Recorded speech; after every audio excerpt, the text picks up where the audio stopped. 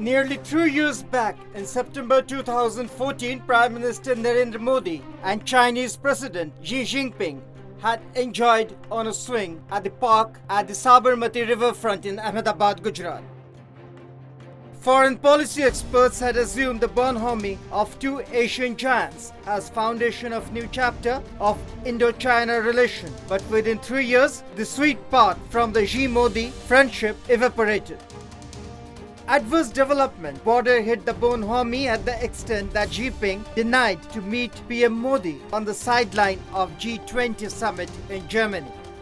However, the rising tension at the Indo-China border is not in the favor of either nation. Hence, there is hope that seasoned leaders like Modi and Jinping will get a way to establish normalcy. NYOOOZ TV.